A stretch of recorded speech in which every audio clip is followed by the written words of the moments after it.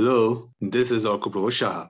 I'll be presenting a talk on my paper titled Shortest Paths and Centrality in Uncertain Networks. Many thanks to my co-authors Ruben, Yilka, Orijit, and Francesco. As we all know, a lot of real-world data is stored in the form of graphs. Now, that data can be uncertain for many reasons. For example, this figure shows a computer network, where nodes are computers and edges are cables connecting them.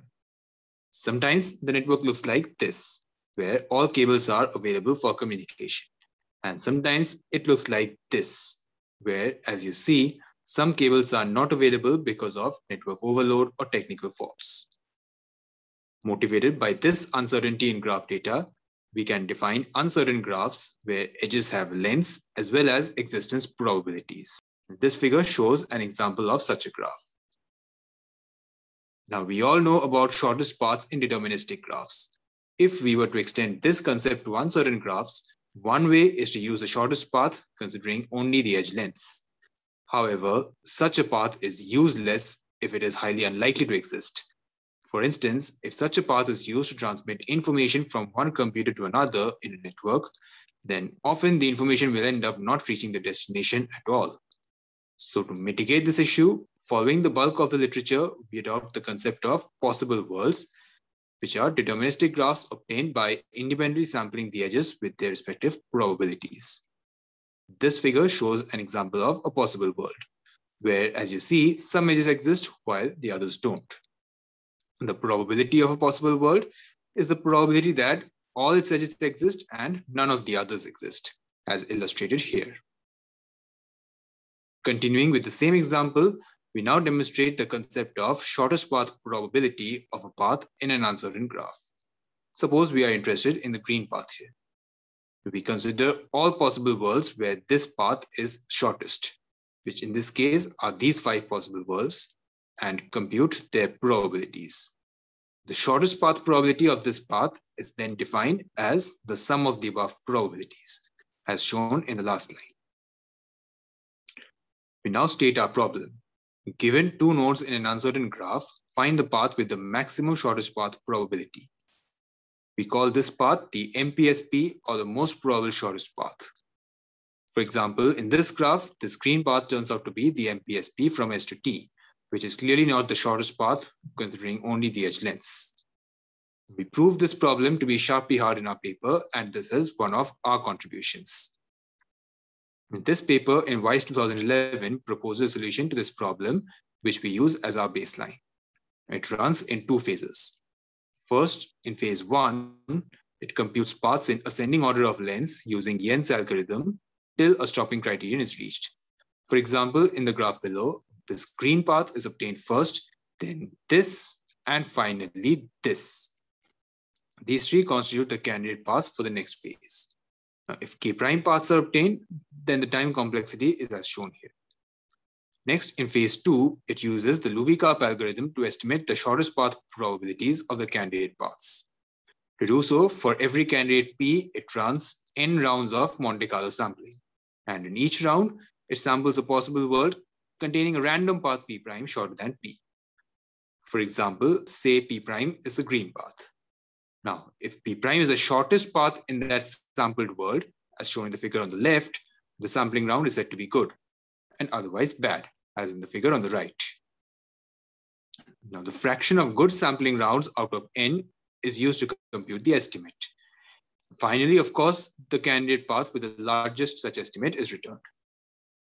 Let's now discuss the shortcoming of this method.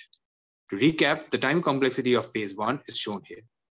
Now, in addition to mod v mod e being expensive, the number of candidate paths, which is k prime, turns out to be so large that this method does not finish in a reasonable time for most of our graphs. Going deeper into this issue, as we saw here, the true MPSP, which in this case is the green path, is enumerated only after all paths shorter than it, without considering the edge probabilities. Now, the number of such paths can be very large. So to mitigate this problem, we need to enumerate the MPSP in the candidate set quickly without enumerating all shorter paths. So what do? We use Dijkstra plus Monte Carlo in phase 1, while phase 2 remains the same, that is Luby-Karp. Now, in our phase 1, we run m rounds of dice MC to generate the candidate paths. We demonstrate one such round with an example. Now, dice is similar to Dijkstra in deterministic graphs, except that when a node is reached, its outgoing edges are sampled with their respective probabilities, and only the sampled edges are used to decide the next node. So starting from S, given the outgoing edge probabilities, we are very likely to end up with this. Then we move to V, where again, given the outgoing edge probabilities, we are very likely to end up with this. Then we move to T. Now, lo and behold, we have a path from S to T. Now, note that since we use the edge probabilities to sample the edges, the MPSP is included in the candidate set very quickly, that is, for a very small value of M. This means that the time complexity, which is M times that of one dice-MC round, is very small. Now, after the candidate paths are enumerated, we run the Luby-Karp algorithm in phase 2 as demonstrated before. We now provide end-to-end accuracy guarantees of our method considering our two phases. Of course, we'd like to return the true MPSP P star with a high probability. First, if CP denotes set of candidates obtained by dice-MC, then P star must be in CP, as otherwise it cannot be returned. This happens with a high probability as shown in the third line. And this implies that for a reasonably high shortest path probability, M needs to be very small, as we said just now. Even if P star is in CP, we also need to ensure that P star is the path finally returned.